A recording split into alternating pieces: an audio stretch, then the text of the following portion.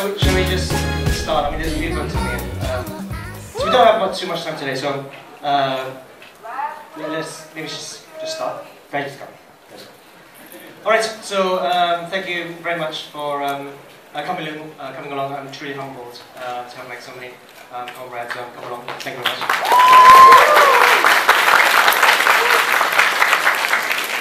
This is my first time in New York Comic Con, and so today I'm very humbled to be invited by the Japan Foundation. Where's the Japan Foundation? There you go.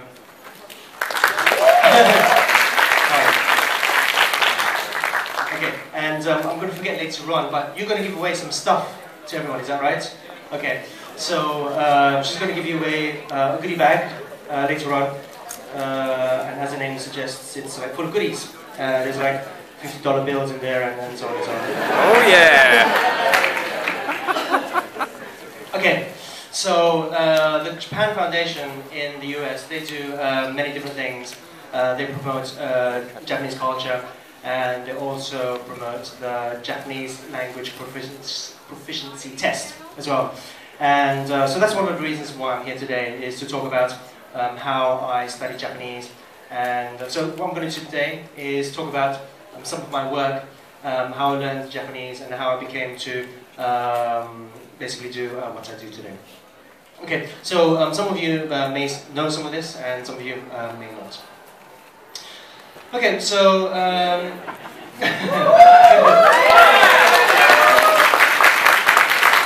so born and raised in the UK and moved to Japan roughly around 13 years ago. And then ever since I've been in Japan, I've worked mostly in the internets. So website manager for Amazon, product manager for Microsoft, and so on and so on. And then I left Microsoft to start up my own company, whereby I share Japanese culture with the world through a brand called Culture Japan. So through that brand, we do many different things. So one of the things is obviously a web. And so I have a website called Culture Japan. And we share lots of things. Pop culture, love Japanese pop culture. So this was in a maid cafe in Akihabara. Ita culture. So this is probably one of the world's most awesome itasha. So itasha is basically a car which has been plastered with like really cute two-dimensional girls. So that's one example of it. And so I decided to plaster my car one day. And says, if you have a car, you need to do this, because if you don't, it's like lost opportunity. So basically, so we have Costco in Japan as well, and my wife, she goes to Costco and she goes to Shibuya sometimes. And that day, I will see on Twitter, like folks tweeting, "Hey, I saw this like Mirai Itasha in Shibuya," and so on. So it's very recommended. And I done up my bike as well. So this is called an Itachari, which is a bike made into plastered with like really cute two-dimensional girls. So living in Japan, I mean, I know what I've always known what it's like to want to like live and work in Japan. And I think much of the photos that you see on the internet is lots of like touristy photos, which are great, but I also like to share some of like just daily life basically.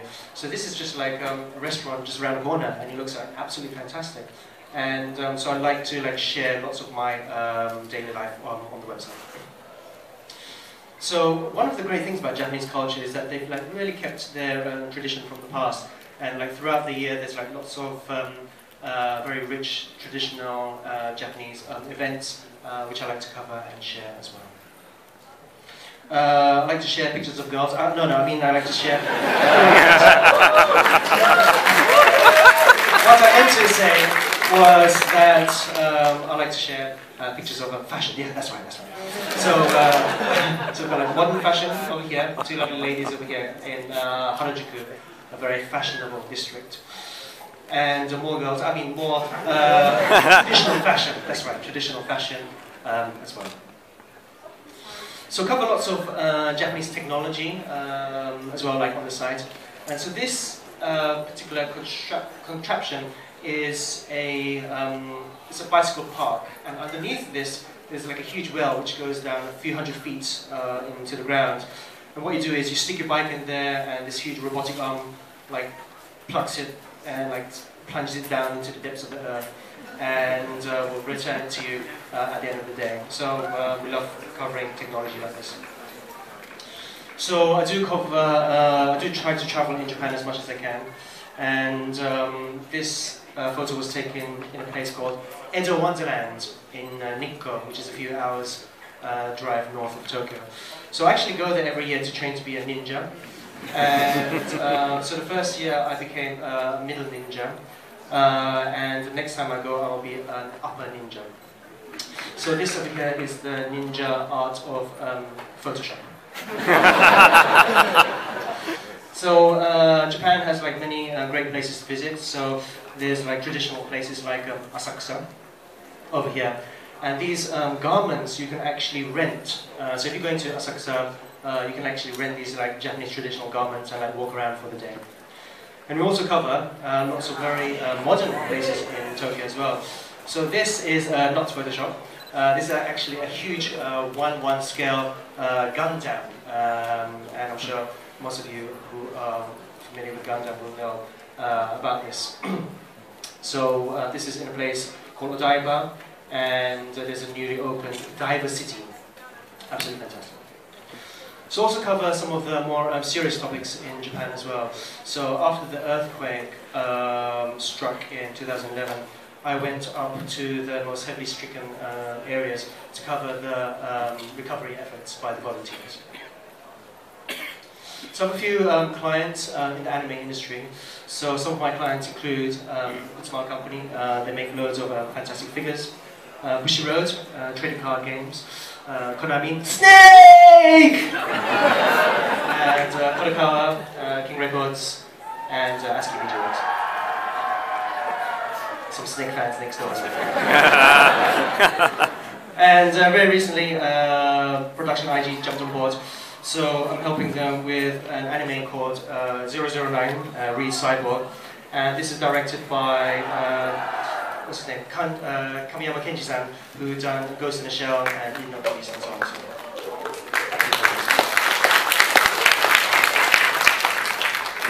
So very recently, I was appointed as a creative director by the Japanese Ministry of Economy, Trade and Industry for a particular project. And so I was like very deeply humbled that my work of like sharing Japanese culture throughout the world became known by the Japanese government, and they contacted me for my services. So this guy in the middle of here, he's actually the minister. So some of you may recognize him. He was like wearing a blue suit on TV, sweating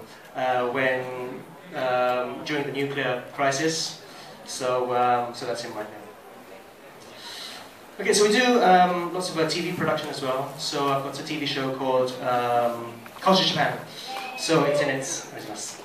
so in the US it's actually shown on Mnet. I was wondering, how many of you have seen it on Mnet? Can I see it? Oh, lovely, lovely. And then, so we also show it on like Crunchyroll and like YouTube as well. So in total, how many of you have like seen it?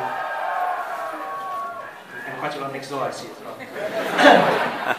Okay, so this basically is an extension of my writings on the web, and I cover lots of Japanese pop culture, lots of traditional culture as well. And so we're going to have a look at a quick trailer of Culture Japan Season 2. 3, 2, 1!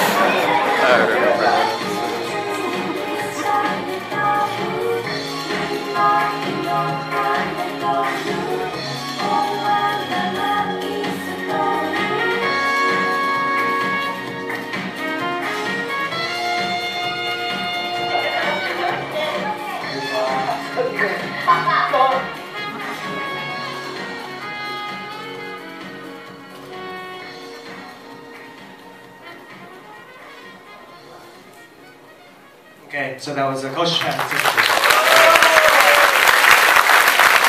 So if you haven't seen this and would like to see this, it's available on Crunchyroll and it's also available on YouTube as well, like the full HD version. So just do a search for Culture Japan. So I've got another TV show in Japan. So whereas Culture Japan is like aimed at folks like around the world, this TV show over here, Tokyo NYCC Check Time, is aimed at folks inside Japan, where I report on like hot otaku topics around the world for business folks in Japan. It's called Tokyo NYCC Check Time. We're going to see a really quick clip coming up. 火曜日の特集は注目のカルチャージャパンオタクビジネス情報、ダニー・チューさんがお届けします。日本のポップカルチャー発信サイトカルチャージャパンのイギリス人プロデューサーダニー・チュー。オタク界の世界的カリスマとしてイベント公演に飛び回っている彼がチェックタイムで最新の秋葉系アイテムビジネス情報を分かりやすくレポート。さあビジネスチャンスあふれるディープなオタクワールドに勇気を出して飛び込もう。カルチャージャパン。 Good morning, Tokyo MX viewers! Tokyo MX をご覧の皆さん、スタジオの皆さん、おはようございます。チェックタイム火曜日カルチャージャパンコーナー、今週のランキングは Figma! Alright, let's check out the ranking right over there!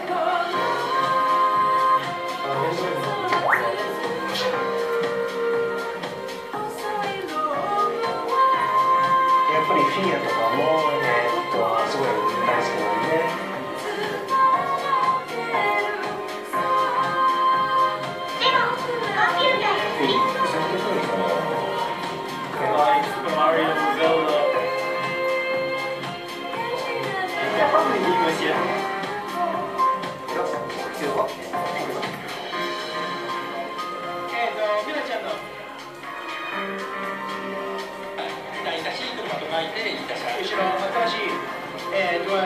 次にちょっと入るのがいくつかなんですけど。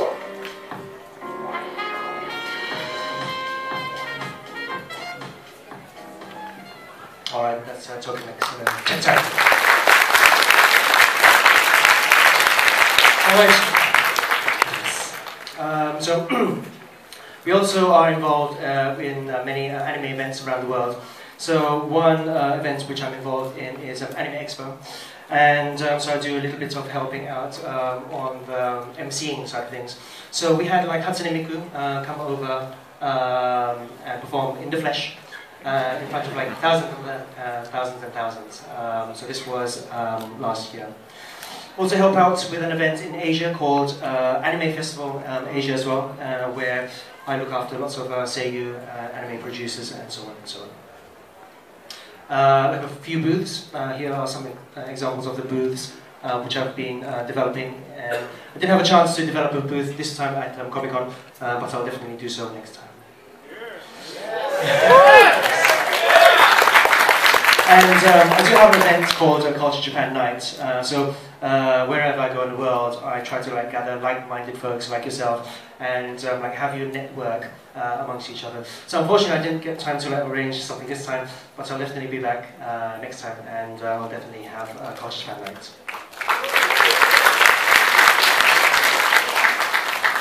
Okay, so we also do some character and some content and character development. So not a lot of people know, but I've developed a character called Yume Nanami-chan. So as you can see, she is dressed in traditional workman clothes. And so the reason is that so Japanese roadworks are really, really cool. I don't know whether you've seen them or not, but they have like flashing lights all over the place. They've got lots of different things like moving about, and it's absolutely fantastic. And I just wanted to like let everyone around the world like know how cool they are. So basically, Japan, they have like these roadwork signs, and this sign over here says, you know, we like fixing the road, and we're going to fix it between the hours of like 8 and 5 o'clock. It's absolutely amazing. You know, they say they're going to fix it between 8 and 5, and they actually do between 8 and 5. So at 5 o'clock, the roads are all patched up, and it's like, you know, you wouldn't have known that there was like lots of construction going on. So here's another sign over here.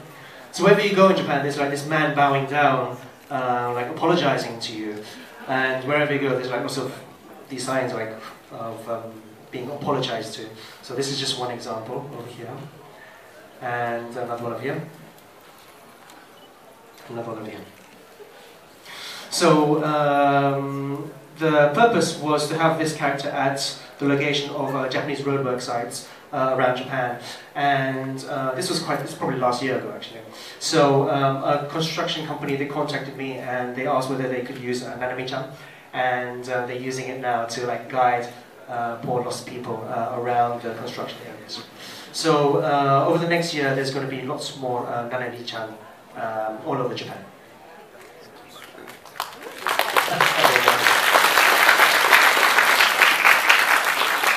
So I have this character called Mirai Suenaga, and so a mascot character which keeps me company during work.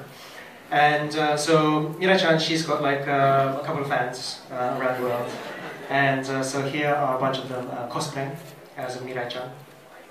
Lots of some fan art over here, and some of you already know that she's already got her own airlines as well. Wow, that actually. And so here are some of her costumes, what she wears from day to day. And so there's actually a story for Mirai-chan called Mirai Millennium. So last year I worked with an animation studio to produce a very short anime sequence which we used on the opening of Culture Japan. And this is it coming up next.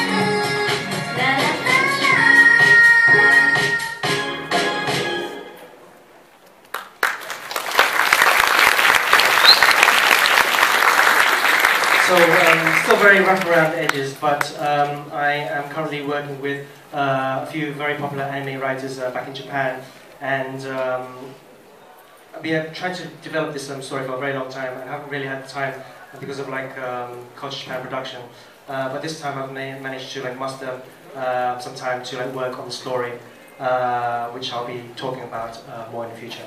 So here are just like some of the concept art work from Mirai Millennium over here. So it's a science fiction story, but there's lots of traditional Japan in it as well. So this is a docking bay for some of the retrograde suits, some of the building concepts. It's Mirai-chan's school, okay? And also one of the Millennium Gates. And here are some sketches from the scenario. And this is the bad guy.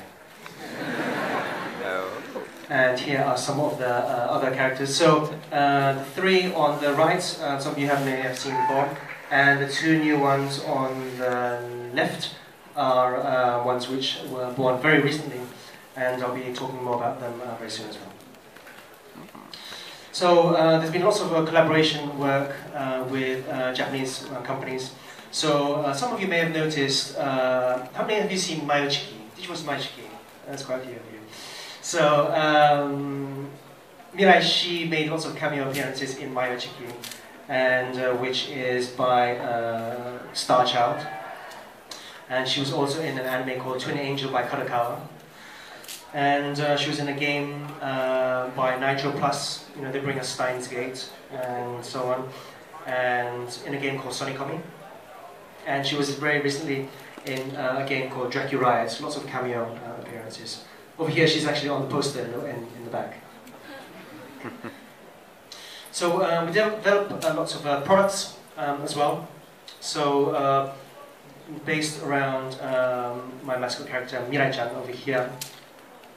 And so one of the products we're working on is doll related over here. So many people ask me, Danny, what you grown man, what are you doing carrying around this doll?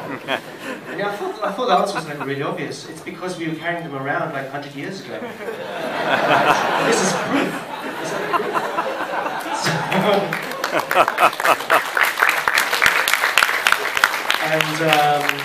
So I'm just like carrying on the tradition basically. So I think they're kind of like cute, and got some photos of some of them here. I'm actually trying to poison you through these photos. Wearing my mascot character's uniform. Okay, I'm working with ASCII Media Works. They brought us titles like Railgun, Toradora, and Orimo very recently. So we're publishing a book called The Worldwide Otaku Report. So this book is going to be in English and in Japanese, and it labels folks, mainly like the anime industry in Japan. If they want to like learn about like American otaku, they can pick up this book and like read about American otaku. So there was a particular submission period whereby like otaku in America, they would submit their details and to become a representative for the country. And there were like so many incredible American otaku that we decided not to include just one, but there's kind of like, I think there's probably like 10 different American otaku like based all around the US. So it's going to be a fantastic book, and that's going to be out in December-ish.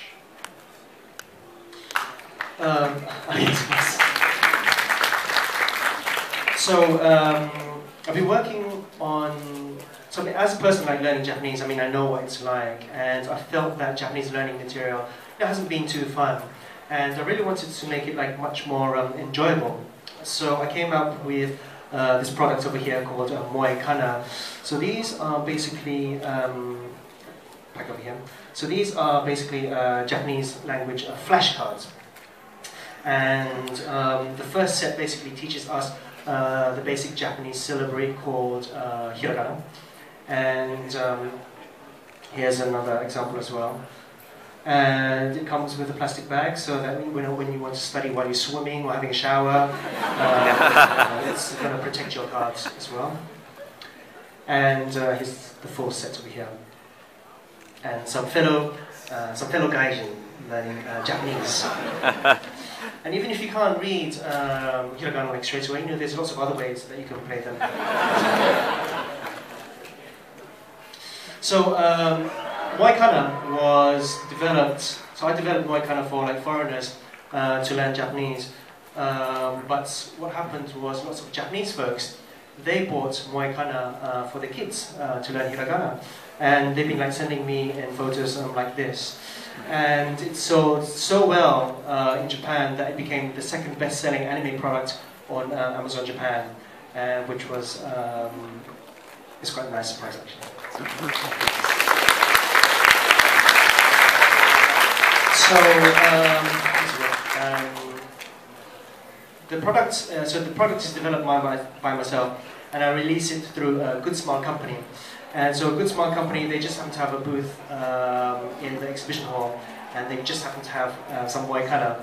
And we're giving away this red card over here, Shogakusei, elementary school student, which is a very important part of Japanese anime culture. And you can, if you get yourself a pack of white card, if they've got some left, then we're going to give you one of these cards. So we sold like tens of thousands of packs of white card around the world, and it only made sense to produce the next product, which is moe kanji. So basically, we're going to use moe illustrations to help people learn kanji. So these are, I haven't checked any of these yet, but these are going to be released in this coming December. And so you're getting, I think you guys are the first people to like look at most of these illustrations, which are coming out soon. And two of my most favorite cards over here. Would you like these cards over here? You like that? You get that? Anyway. Oh, I get it. And some more cards. So we've got a collaboration card over here with Nitro Plus. So there's a Supersonico over there. And two of my very favorite cards over here. Okay, that's how it's in December. So also develop mobile applications. So we've released Mirai Clock 3, which has been out for the iOS for quite a while, and we've very recently released the Android version. So this is a very rough video which I took in the hotel like this morning. So if you search for Mirai Clock 3, it's available for your Android, and I haven't included any of those like really annoying ads, so there's like no ads in it, and she will keep you company on those very runnery nights. So you can like tap her and zoom in like that, kind of like stroke her on the head, and you can actually shake the phone as well, and she like makes a very interesting.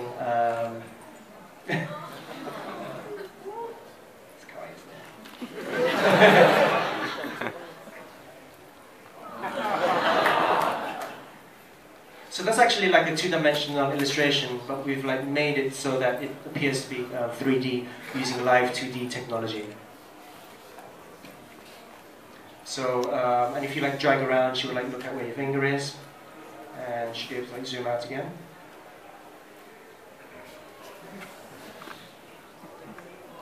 And if you touch her off by, she gets a little angry. Anyway. So that's free right now, Mirai Clock 3. Okay, so we've got another figure coming out. So we've had Figma released by Good Smart company. We've got an Android version of Mirai-chan. So that's coming out in December as well. And she comes with like sort of bits and pieces. She comes with like a moe kind of style face as well. Very sweet indeed. And she comes with a small miniature pack of these moe kana. It's actually a full pack, so this has got like 50 cards in it, and so this Android version will actually have like 50 cards, but like mini versions as well. And she also comes with a little car, in a kind of like small nutshell. We're going to take a break right now and have a look at quick video.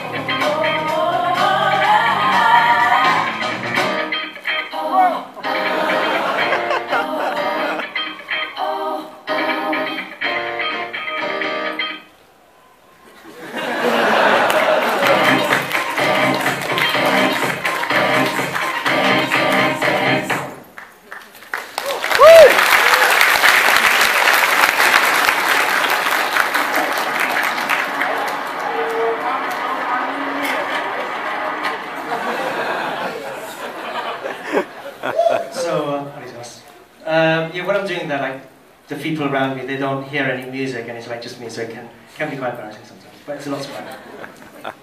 Anyway, so getting back to today's topic is so basically what I'm going to go through is like how I learned Japanese and how I became to like do what I do in Japan. So one raised in the UK.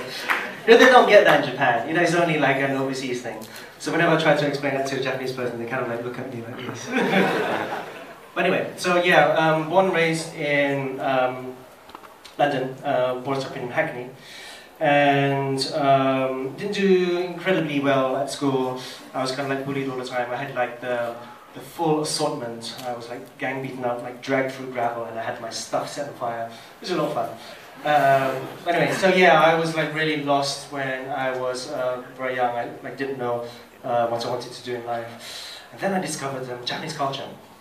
So I discovered Japanese culture through a games machine, the Sega Mega Drive, and this is it over here. And I wanted to like learn more about the Mega Drive, so I went to a Japanese bookshop called the Japan Center, and where I picked up lots of some magazines about Mega Drive, but mostly about like really pretty Japanese young girls, and two-dimensional girls as well, as you can see. So I couldn't read. I didn't have the opportunity to like learn Chinese when I was a kid. So I basically had to like start off from scratch, and basically got myself some books, some dictionaries, and basically started to like self-teach myself Japanese. So one of the mangas which I learned lots of Japanese from was Korean Shin-chan. Absolutely fantastic manga series. So when I was at the Japan Center one day, the bookshop where I went to like buy lots of Japanese magazines, I saw this magazine cover, which was this one over here, and all of a sudden it started like hover, and it started like glow, and it's like, oh my god, what's this? And it had like this really cute girl on the cover, and I said, okay, that's it. So that's my girlfriend. So I declared her as my girlfriend. So her name was Nishida Hikaru, and I wanted to like know everything about Hikaru-san. So I just like bought all the CDs and videos and stuff like that. And so this was the sort of music that I listened to like 20 years ago. This is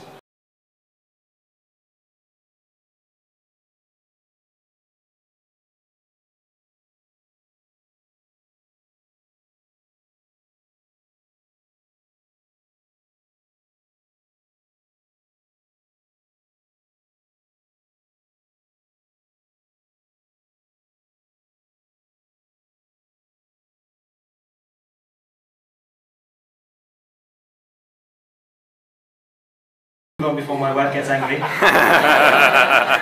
She's sitting over there. Anyway, so listening to Japanese. So Japanese CDs, most of them come with the lyrics. So it's very good for you listening and very good for like studying Japanese at the same time. So 20 years ago, there was like no internet. Can you imagine like no internet? No internet, you know. Anyway, scandalous. So back in the era without any internet, I wanted to like watch Japanese TV. So I went along to a bookshop in St. Paul's, and I started to like, rent these videos, which had like some dramas, some variety shows, some anime and so on. And basically they were like recordings of TV in Japan, and they included the commercials. And so basically at home I would like leave them playing in the background, and it would be as if I was in Japan, like just going about my business, and there was like Japanese TV. And when I was out and about, I would basically record that onto a cassette tape and I'd listen to the sounds of those TV shows, which also helped me learn Japanese. Writing is very important. I think in this day and age with the internet, lots of folks, they do try to learn Japanese solely from the internet. And I think that humans have been learning languages for hundreds and hundreds of years through speaking and through writing. So I definitely think it's very important to continue to actually write as much Japanese as you can. So there's lots of kanji, and in order to learn as much kanji as possible, I basically skipped the stroke order. So when you write kanji, there's a stroke order, and I decided, okay, I don't want to learn that. I just want to know how it's read and what it looks like. So this is the sort of thing I've done. Got myself big pieces of paper, drew lots of kanji on it, and just stuck it all over my house. So whenever I went to the toilet, there would be kanji. When I was in the kitchen, there was kanji, and it's basically what I was doing at that time. I didn't realize was I was using a technique called immersion, language immersion. So basically, this is to immerse yourself in that culture of that language of that culture. And so an example over here is so Hikaru-san, my imaginary girlfriend. So I had lots of pictures of her and other girlfriends and so the magazine cover on the wall over here, I would memorize everything that was written on that magazine cover basically. And so this little things like this that we could be doing every day amongst our lives to help us learn language. This is a picture taken very recently in a place called Angel in London. And there's lots of roadworks going on. London is really famous for its roadworks. Every time I go back, there's roadworks, there's no road workers. And it's full of newspapers and chips and cones. And buses come in 5 in a row. It's the same bus, the 38 bus, and it's all in a row. But anyway, so I wanted to learn, I wanted to speak Japanese. And so I started taking classes at Angel.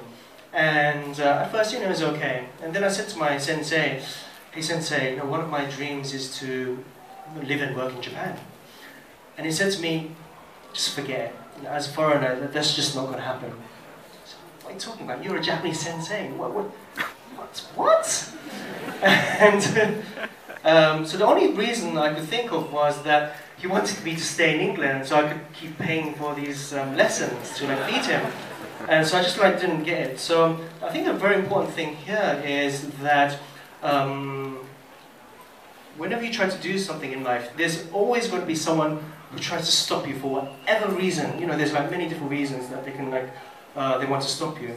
And so I think the very important thing is to don't let others tell you that you can't learn, because you can. So anyway, I moved on, and one of the things that I had done was to set goals for myself. When you're studying Japanese on your own, I think it's very, you're not in classes, there's no one to discipline you. It's very important to discipline yourself and to set goals for yourself. So one of the things I'd done was to just apply for the Japanese language proficiency test. So I basically applied for the test, which it took place at the end of every year. And I passed level 4 one year, and then I skipped level 3, and then I passed level 2. So I think it's very important especially when you're learning Japanese on your own, to discipline yourself and set goals for yourself. I think the Japanese proficiency test is a great way for you to set a goal for yourself. And actually in Japan, it's actually a standard. So if you're going for a job interview, they will ask you what level of Japanese proficiency test you have. So carrying on from the incident at Angel, I wanted to speak Japanese. So I came across this language exchange club in Bond Street. And so basically it was a room run by an accountant, and lots of Japanese folks would come along, gathered with lots of local folks, and they would have a language exchange basically. So that really helped me interface with Japanese folks and learn the language. So at the time, there's like no computers. The accountant's office, they had like this word processor, like a typewriter. And I said, hey, can I just borrow your typewriter? And they said, yeah, sure. And basically what I did was, I took it and I typed out like all the kanji. Typed them all out on this like sheet of A4, and I blew it up using photocopier into like A3, had them like all over my house. And I made like really small ones which I would laminate and just like carry around with me. So like if I'm waiting for a bus or a train or whatever, there's like no downtime. There's like no downtime when I'm studying. And I also made a version like this over here. These are verbs over here. Actually, if you folks who can read Japanese, it actually says at the top over here, it says Nihon, there was a nantoka kakikata danichu, Nishida Hikaru-chan no koibito. So it basically says, I am Nishida Hikaru's boyfriend. So I really did think I was a boyfriend. But anyway. So at those Japanese language exchange classes, I met lots of Japanese folks, and they became very good friends indeed. So one of the things that I recommend, like when you're learning Japanese, is to learn as much about the culture as possible. And you can do that by speaking to Japanese folks and like making lots of Japanese friends as well. And so I spent lots of time with them. When I was in Japan, like they took me around and so on and so on. So it's a very important experience. Another thing that you can be doing, and obviously all of this was like in London, so you don't need to be in Japan to do this, is to seek part-time jobs which are related to Japanese language. So at the time, I got myself a part-time job as a translator for a publishing company who was publishing books aimed at Japanese women who were relocated to England. So I was doing like some sort of translation work and earn money at the same time. But not everything I did was for money. I did some things for free. So there was a place, there was a company called, I think Island Publishing or something. They released lots of anime titles in the UK. So I went along one day to their offices and I just rang the bell and said, I can speak Japanese and I love anime, please use me. And basically the boss said, okay, and they set up this magazine, this fan club magazine called Magazine. And basically what they did was they would send me videos, so here are some videos over here. And these weren't released in the UK yet, and I would basically review them, they would be published in the magazine, and that would help as promotion for those anime titles. So just some examples of what you could be doing regarding jobs. So I did get myself another job in a Japanese restaurant called Benihana.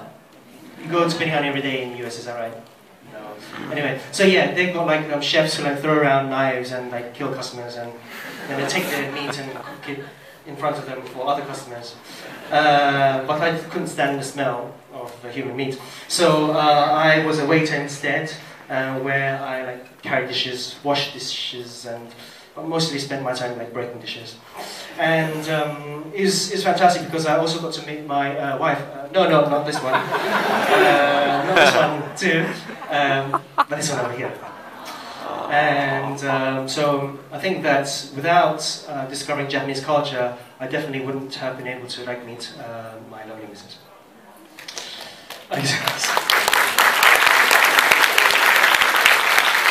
So after working at Benihana, that enabled me to like save some cash to head over to Japan for a few trips. So went to Japan, and so this is another thing that I recommend you to do if you're like really interested in Japanese culture. You want to work in the anime industry, or you like really want to really want to learn the language, because it's an incredible stimulation. So this is my first visit over there, and one of the things I wanted to do was to take back the experience that I had with me back to the UK. I mean, obviously I didn't want to leave Japan, but I probably would have got in trouble if I just stayed there. So I got myself this like mini disc player, recorder, and I sat outside of Shibuya and just recorded the ambient sounds of Shibuya. And basically I took those sounds back to me, and when I was in England studying Japanese, I would like listen to those sounds which served as like a huge motivation for me to actually go back to Japan and listen to those sounds with my own ears. So you notice on the wall there is a picture of a skyline of, it's actually Shinjuku over here, and this was like another motivational talisman for me, which basically helped me study Japanese more. Another thing I done was buy lots of Japanese learning material like these over here. Okay. So they're very important to like get lots of Japanese learning material like DVDs or whatever. Well, they didn't have DVDs back then, they had like CDs, VHS, and other stuff. But anyway. So, I think lots of you do love anime, and I think there's like lots of different cultures that stem from anime. There's like cosplay, there's like games, and figures, and so on and so on. And I think it's very important for you to connect to other people who have the same sort of passions. So, one example is over here. So, the guy in the black hat over there, so his name is Yusuke, and he was actually another Nishida Hikaru fan. So I was in Japan and I just saw him in line and I just like introduced myself. Hey, you're a Nishida Hikaru fan? I said, yeah, of course I am, idiot. And because we were like lining up for a concert. But we became like very good friends, and like we got to like hang out and so on and so on. So when I was in Japan, I would hang out with him, and when he was in England, he would hang out with me and so on and so on. So it's very important to connect through hobbies, because you've already found somebody who really shares the same point of views and the same passions with you. So up until now, I've been like studying lots of colloquial Japanese. I've been studying Japanese on my own, which meant that my Japanese was like very broken, and I knew I wouldn't have like gotten far with my level of Japanese. So I decided to go to university and start to like really brush up on my Japanese. And I can tell you today that, you know, with all the Japanese companies I work with right now, that it's like really, really important to be able to like do those communicating with these clients yourself, instead of like going through a translator. It's like really, really essential. So further business study of Japanese is very much recommended. So when I was studying Japanese in university at that time, so this is where I lived, in a very, very small apartment. So my wife and I moved out, we lived over here. There's like no washing machine, we had to like wash our clothes in a sink, and it was like really dingy, but we had a great time. It's the first time ever in my life that I passed with top marks. I mean, as you saw earlier on, my marks were absolutely terrible, and I think it's because that I really found a passion in life. And I think once you discover your passion and start to live it, you know, everything just like flows together, and I think it always does. When I was at university, I got myself a job as Japan Airlines ground staff, so helping like poor lost souls in Heathrow Airport. And that was actually a fantastic experience as well, because I got to like meet lots of Japanese passengers, got to meet a few famous folks as well at the same time, and the pay was quite good as well. And then when I graduated, Japan Airlines, they said, Danny, why don't you join us as a computer engineer? And I said, yeah, sure. And so I just joined them as a computer engineer, and not only because of my language abilities, but because of my computing abilities, which I picked up mainly from the internet at that time. So this was my first desk at Japan Airlines. This was still in London, in that little corner over there with the little red box. So that's my first desk. And so at that time I thought, you know, this is like really great. I'm like speaking Japanese, I'm in a Japanese company, but I wasn't in Japan. And so I wanted to be in Japan. I started doing the milk rounds. Do you say milk rounds in the US? Don't do you? So the milk round in England means to like hunt around for a job. So next time, if you want to talk about job hunting and your boss is behind you, you could say, hey Derek, you doing the milk rounds? So it's kind of like a secret code for you, the milk rounds. So anyway, that's called milk rounds, looking for a job. So I stumbled upon this job for a scientific journal called Nature. And they were based in Tokyo. And I went along for an interview, spoke with the boss, and we talked about how it would be really cool to have a Korean website. And so I went home that day. So when I was at university, I actually took Korean as well, so I speak Korean as well. And so I stayed up like very late, and I came up with this mock-up of a Korean website over here, done that in Word. I printed it out, saved it onto a floppy disk, and because I was stalking this CEO, I went to his hotel and stuck it under his door. And when he woke up, he it looks like he was like very pleased with what he saw. So he contacted the recruitment agency and demanded to like see me straight away. And so basically what happened was he said to me, okay, Danny, I'm going to send you to Japan for like a week of tests and interviews. I'm not going to pay you, but if you do well, then we'll hire you. If not, then it's your fault. And I said, okay, you've got a deal. So I went over to Japan and went for these interviews and tests and so on and so on. I did the best I could. It was my second from last day in Japan. Went back to my hotel. I cried actually, and I've been working all those years to beef up my Japanese just for that opportunity. Then I got a phone call the next day, and it was David who said, Danny, we'd love to give you one-way ticket to Japan. And in 1999, I found myself in Japan. And when he called me, I was crying again. Anyway. So, we haven't got too much time here, so I'm just going to skip some of this over here. So after Nature, I made my way to Amazon. This is my team over here as a website manager. Microsoft as a product manager. Then I started my own company called Mirai. This is my first desk. And then I set up a brand called Culture Japan, where we share Japanese culture with the world. Okay. So just two really important points that I want to share with you, and I don't think it's only related. It's not just for languages. It's for anything that you want to do in life. And I think that many humans, they do things based on necessity. So all of us do things based on our basic human instincts. So we need food and shelter.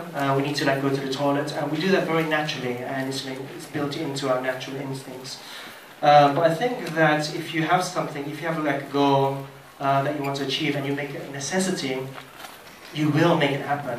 And I found that everything I do in life, it's always really helped me get to where I want to be going to. So I'm not telling you that it's going to be plain sailing. You're going to come across hurdles. You're going to come across some really horrible people and so on and so on. But if it's a need, then you'll always make it happen. So this is something that I always say I preach to everyone, including myself, when there are times which it does get tough sometimes. It's not all roses. Discover and live your passion, and the rest will just follow. I think that this is really important. I've spoken to lots of bosses in the anime industry, and they all say the same thing as well when they go and do their talks. Once you've discovered your passion and you start to live it, then the rest really does start to follow. And with that, I'd like to thank you very much for listening. Thank you very much.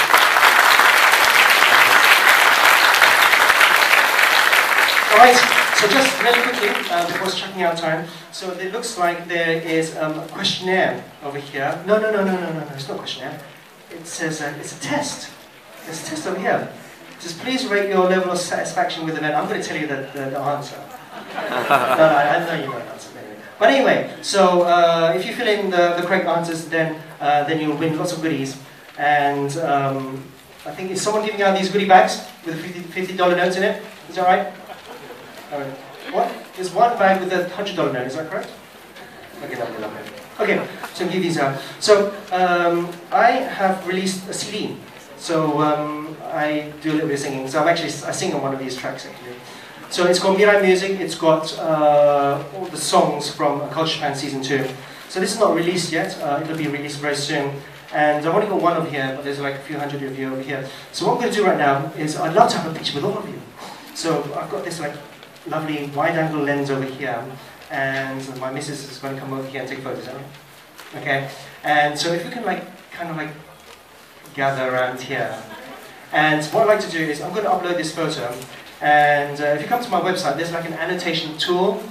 So if you annotate your face, and I'll like choose a few, and then I'll send you one of these. Does that sound okay? Does that sound good? Thanks, guys. Alright, should we do that? お願いします。